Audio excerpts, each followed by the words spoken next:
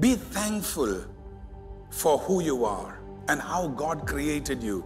Because when you practice God's principles, you're honoring God's character. And when you do that, God's power begins to follow on God's promises. And you will be able to experience the best of God's purpose for your life.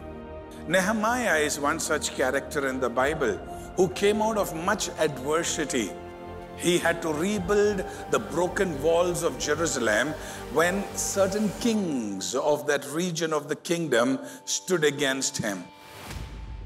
A lot of times the enemy uses his wickedness in deceptive ways. Nehemiah faced such a big challenge. At that time, there weren't enough men to actually rebuild the temple. And in that kind of a situation, Nehemiah decided to do something interesting. He says, no.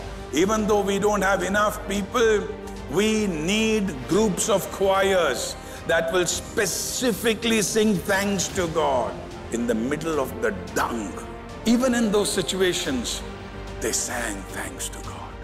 Some of you may be going through dung in your reputation. Maybe someone splashed dung on your career. Maybe there is dung about you in the social media. Maybe there is dung about you in the family. The best way to respond is not to focus on that, but to stand in the middle of the stench, lift up your voice with thanksgiving to God for whatever you have.